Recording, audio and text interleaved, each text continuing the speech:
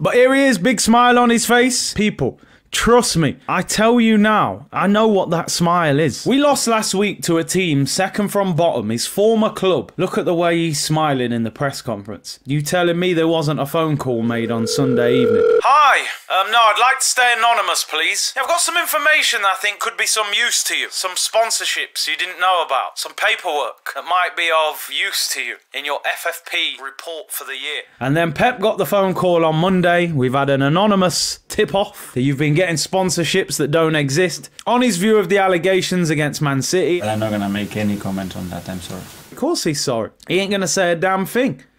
He said enough already.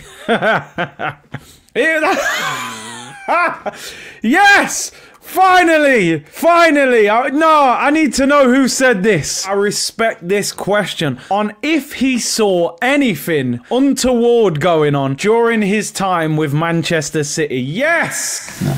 Of course he just answered no. Don't worry, Mikel, we know the truth. Listen, we know where the guy's heart is. We know where that paperwork came from. It was Mikel. No, really, I'm joking. Some people take this serious. Oh, he called him a snitch. Oh.